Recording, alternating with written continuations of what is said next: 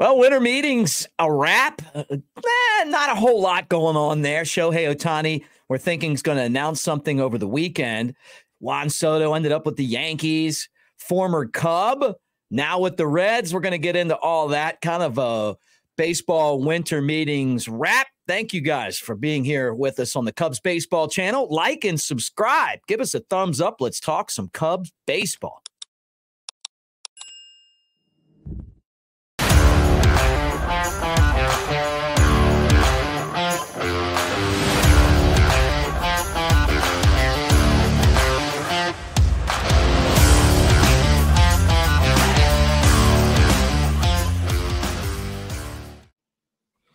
All right, with Chad Anderson, I'm Mick Gillispie, fresh back from Nashville, Tennessee, where we got a chance to meet Craig Counsell.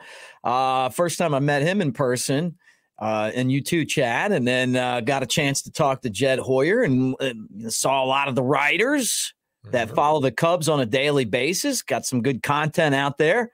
And now we're kind of just sitting back and thinking about what didn't happen. And that was Shohei Ohtani could have really made a splash and gone ahead and announced that he was going to sign with the Cubs.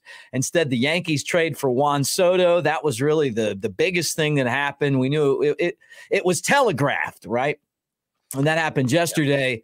And then also yesterday, Jeimer Candelario becomes a Red. And he's going to make like $45 million to do it. Mick, good to see you again. Enjoyed hanging out with you the last day or so. You're looking fresh. So that's good. looking fresh. That's nice. I don't feel fresh. Oh, okay. Yeah. Well, you look better than Wednesday. Yeah. Wednesday was really not fresh. All right. So, have you ever think of it this way. Have you ever seen a blockbuster deal like Juan Soto happen with like such little reaction and hype around it? Yeah, right. I feel like nobody's talking about it. Yeah. Like it happens, and we kind of felt like this was going to happen for about a week because the Yankees seem to be the biggest aggressors in pursuit of Soto. Supposedly 10 teams checked in on him, 3 teams made offers. The Yankees must have blown everyone away because we never even heard who the other 2 teams were. But that was it. And again, that's a big move. And it feels like nothing happened because everybody's still so locked in on Ohtani. And Mick, as a Cubs fan, like as an actual fan, I'm not hired by the Cubs. I don't work for the Cubs. And I sit here and get nauseous all the time over games and stress out, like that's who I am. I love sports. Right. Die hard. I am. And if you're the Cubs or a Cubs fan and you're looking at this offseason, when Craig Counsell was hired, my expectations went from, what are the Cubs going to do in this offseason? Rossi's on the hot seat next year. They're going to make any moves? What are they going to do? How are they going to get better? Can we win the division next year? To, oh my God, we're going to be in the NLCS next year. Right. Like, just like that. Whether that's fair or not, that's how everybody felt and what the reaction was. Now, nothing's happening. And all I can say as a fan is when you look at all the pieces that are out there, think about these names, okay? Ohtani, Yamamoto, Matsui. I always mess up his name. Inagama, something like that. I always mess him up. Bellinger, Snell, Hader, Glasnow, Bieber, like Soto, who's now gone. He's off the table. All these names are out there, right?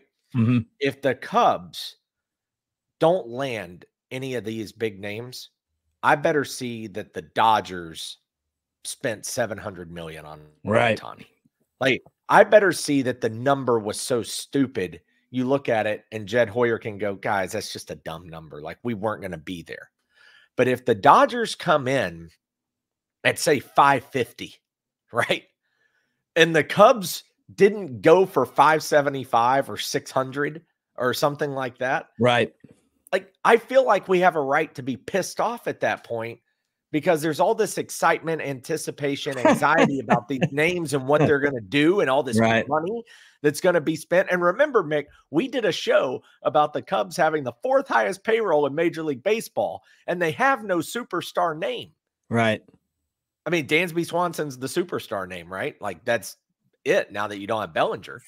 And so I don't know. Am I wrong? Like, am I over the top on that. Like it just, I better see if the Cubs don't get a big name or two big names, I better see that everybody else spent money in a stupid way. Like they're terrible at budgeting. Right. Otherwise, Well, I feel like you have a right to be upset. I think you make some good points, and you kind of represent the voice of Cubs fans right now. A lot of them. And a lot of Cubs fans are all in. Hey, it'd be great to have Ohtani, right?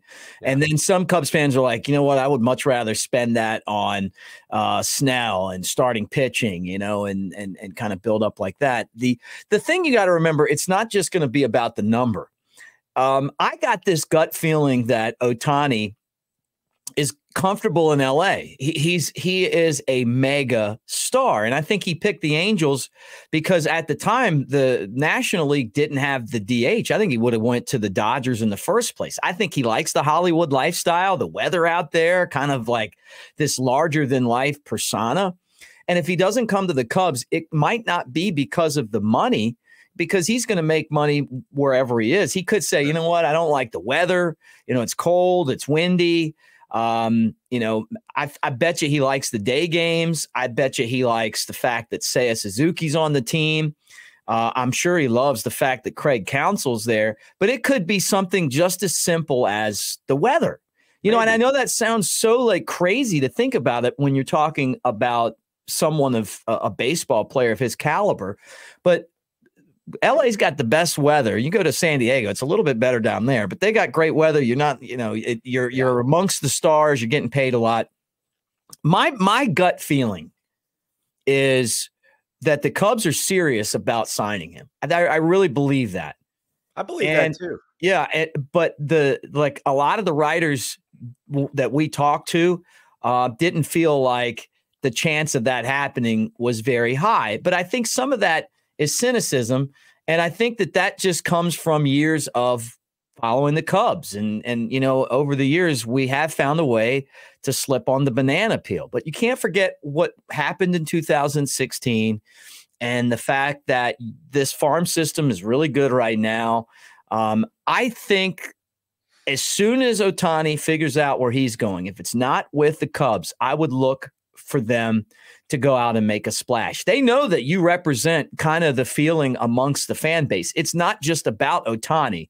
It's about building. Right. And you already know that if you don't get Ohtani, then you better figure out something with Bellinger. And if you don't get Bellinger and you don't get Ohtani, well, now you've missed the best players on the market this year, a guy that led your team just about to the playoffs last year, comeback player of the year, a former MVP, and someone we all like. I think that the best part about Bellinger is the joy he plays the game with, the success he has, but just it's infectious, you know, and I think Cubs fans really like him, and it would be great, you know, if that worked out. It might not.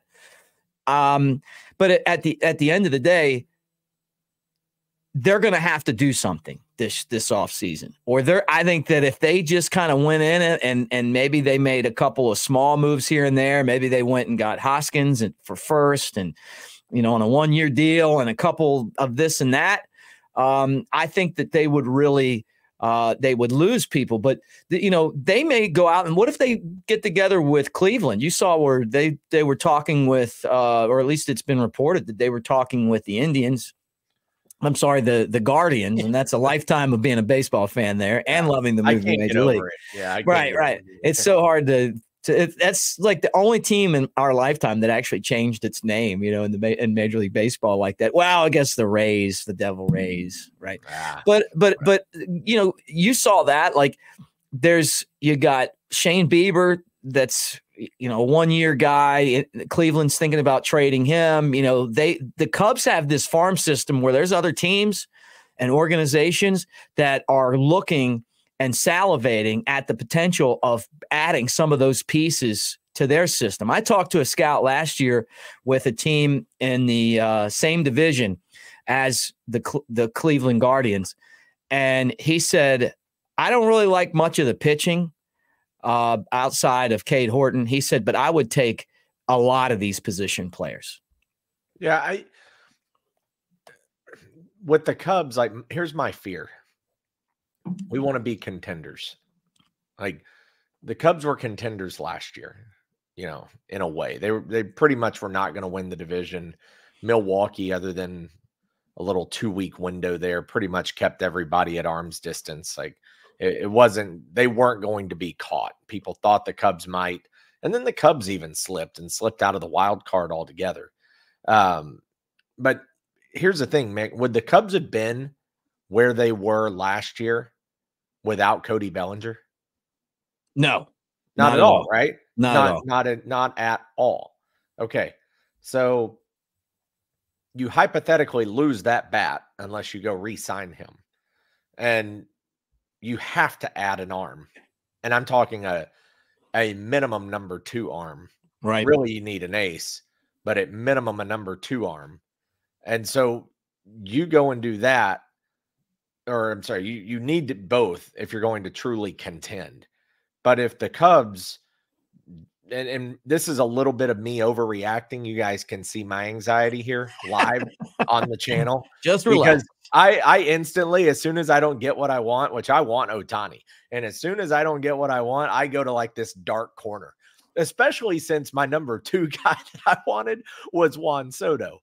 I knew you weren't going to get both. Right. But the odds, it was like, all right, we got to get one of those 2 guys. Like, you get one of those 2 guys, I really don't care what happens the rest of the offseason.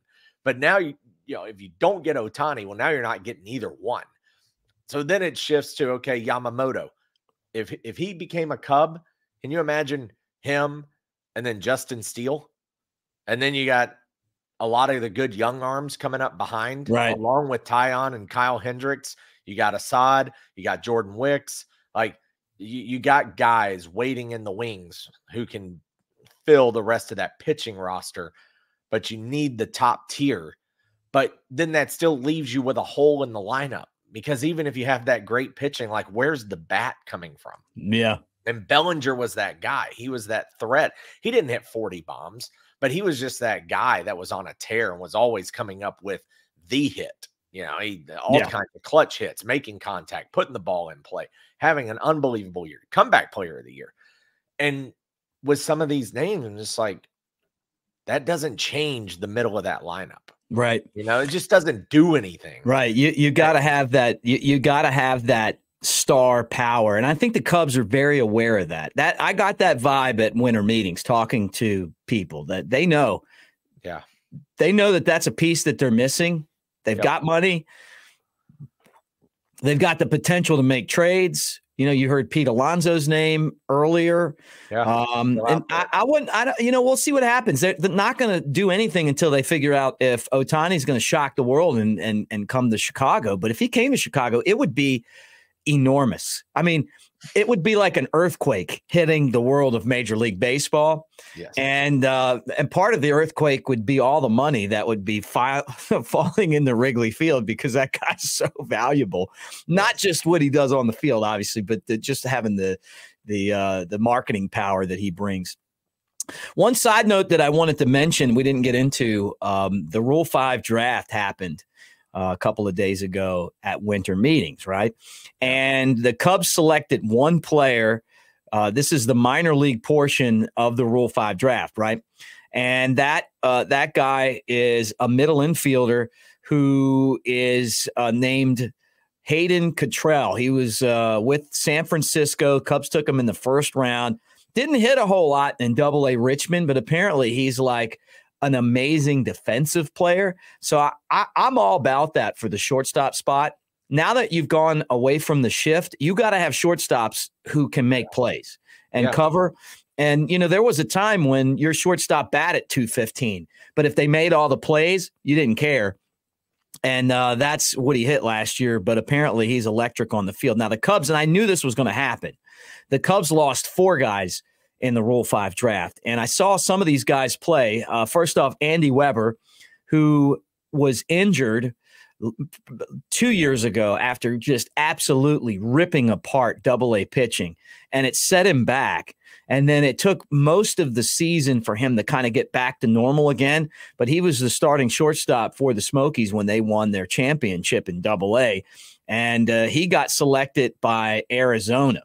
That was in the second The second round, yeah, by Arizona. And then the third round, Cincinnati took Levi Jordan. Ironically, Levi Jordan left, and that's when Andy Weber took over Double-A shortstop.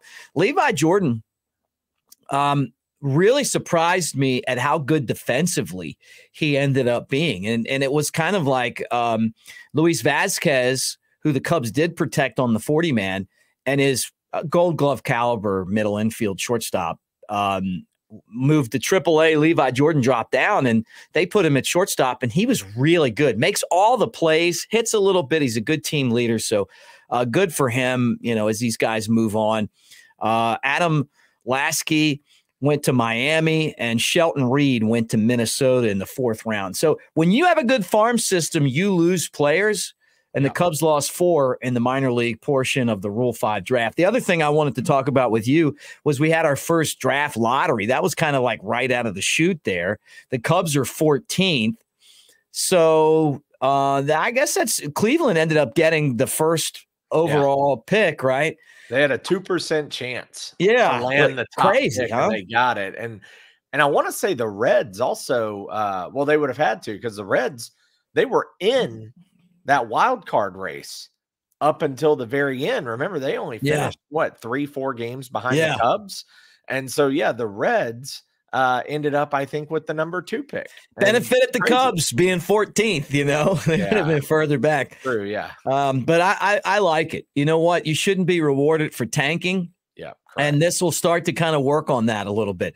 All right, Chad, tell everyone about what you do at Modern Lending. Well, I actually get to privilege of owning half of it, and so some days that's good, some days that's bad. But depending on bad when you got to pay everybody, it's good when you bad get to on collect. payday. Yeah, although payday means you have loans coming in, so that's not always bad either. Not too shabby. Now, guys, we've been blessed and fortunate enough. 13 years in this industry, we've helped over 10,000 families, literally 10,000 families, whether purchase or refi. Rates have dipped recently. Credit card debt in this country is at an all-time high. So whatever market you're in, if I'm not licensed there, I'll hook you up with somebody. I know a lot of people in this industry, but reach out. Even if you just have questions, want to pick brain, run scenarios, ask questions, just get a better knowledge of what's going on in the industry. Glad to do that as well. Cell phone on the screen, website, chadanderson.info. And don't forget, Chad's the guy that got me hooked up with my studio and my home, and he's done that for over 10,000 families and businesses in his illustrious mortgage career. All right, guys, don't forget, too, that the channel is presented by the Tennessee Smokies. I saw the Smokies front office at winter meetings, and they were pretty fired up. They've got their championship ring ordered. And we saw the guys from South Bend, and that championship ring was incredibly amazing. And they're saying, hey, these guys are going to have one like that. But they also have a team store full of great swag. And you can find out for yourself, smokiesbaseball.com/store. Thanks for hanging out with us. We'll talk Cubs baseball again tomorrow.